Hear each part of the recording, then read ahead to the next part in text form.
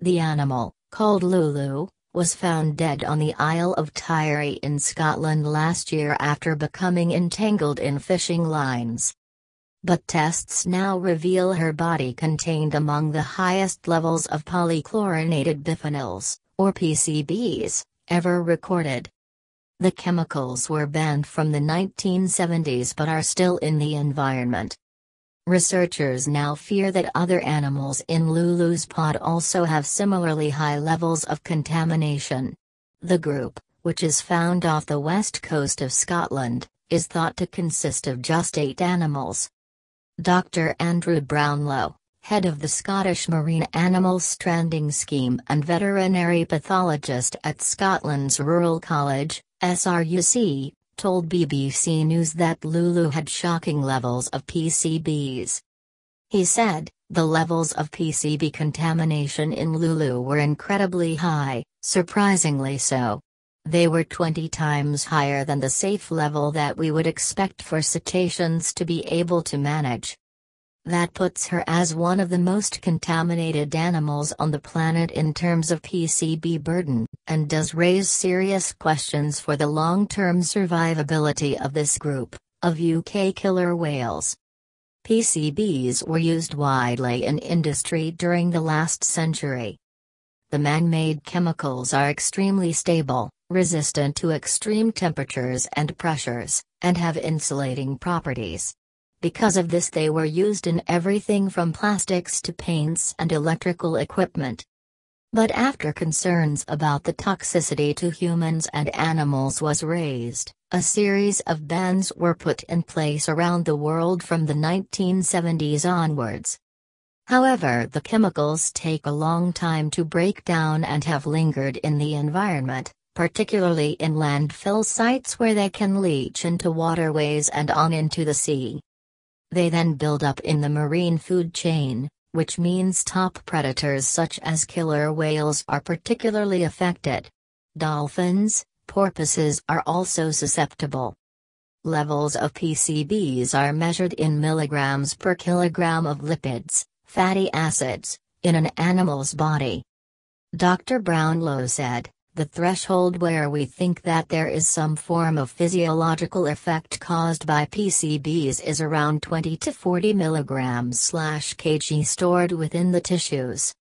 Lulu had a level of PCBs of 957 mg/kg, and this has put her as one of the most contaminated individuals we have ever looked at. Scientists believe Lulu's age, estimated to be at least 20, may be one reason that the levels of PCBs were so high, because they had built up over the years. The chemicals have a range of effects. There is evidence that they can impair the immune system. They also affect reproduction, preventing killer whales from bearing young. "That's certainly what we found in the case of Lulu," explained Dr. Brownlow. Having examined her ovaries, there was no evidence that she had ever been reproductively active or had ever had a calf. The chemicals can also affect the brain. Scientists believe the contamination could have been implicated in Lulu's death. Killer whales are incredibly intelligent, they are very nimble, socially aware animals. Lulu would have spent most of her probably very long life existing around the waters of the west coast. It is potentially plausible that there was some effect of the PCBs that was in some way debilitating her, so she wasn't strong enough or even aware enough to deal with this entanglement in fishing line. We very rarely see entanglement in killer whales. Actually, this is one of the first cases we have documented.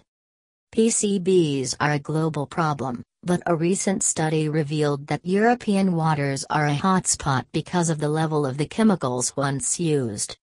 It is estimated that there is 1 million tons of PCB-contaminated material waiting to be disposed in Europe.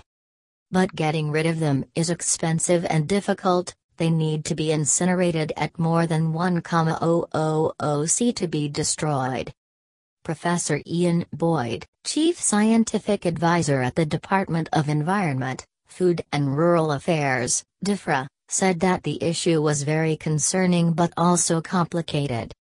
He said, "The records show PCBs have been declining in concentration in the marine environment, so the regulation we have in place is working.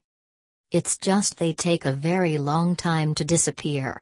Overall, I think we are going in the right direction, but it is going to take many more years to get to a point where they are going to disappear entirely." He added, "Lulu is fairly old, so she will have accumulated PCBs over her lifetime, and that's the reason she had such high levels. It's a legacy she'd carried from her early years, probably.